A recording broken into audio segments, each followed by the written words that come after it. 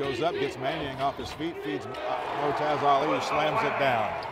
You know, I've said this for 2 years now. This Bakersfield team has changed the whole tenor and tempo and nature of our league.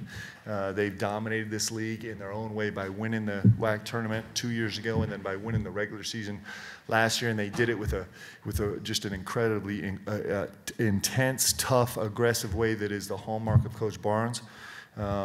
And I was not excited that we had to play him a third time. Of Utah Valley. Suddenly Damian Durham can't hit anything. Utah Valley with the ball, throwing it inside. Easy layup and one. Jake Toolson. What a pass from Kenneth Ogby. We can give a lot of credit to Utah Valley. I have a lot of respect for Coach Pope and what he's built over there. And I thought those guys all season were one of the better teams that we've played. High post feed, Jarrell DeBerry.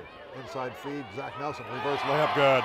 Yeah, I was having a little flashbacks. I think last year we were up 7 or 8 in the last few minutes, and they came back with that press, and we turned the ball over a lot. And so there was like a little second of flashback when we turned the ball over. We were up 8 with about 3 minutes to go. We turned the ball over, and they had a layup. Little flashback, and you know, it was. My thought was this isn't gonna happen to us again. Side to Aquasa, over to Conner Toolson. He'll take a three, bottom. Obviously, it was a huge shot. Honestly, before I even caught the ball, I knew it was going up. That happens sometimes to me, and sometimes it's bad, sometimes it's good, but it's almost always good.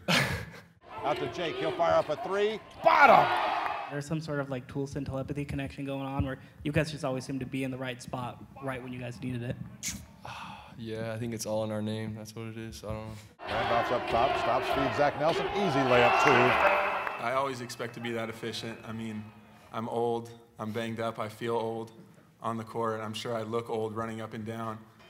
Whether I play or not, I go into every game the same, which is 100% effort.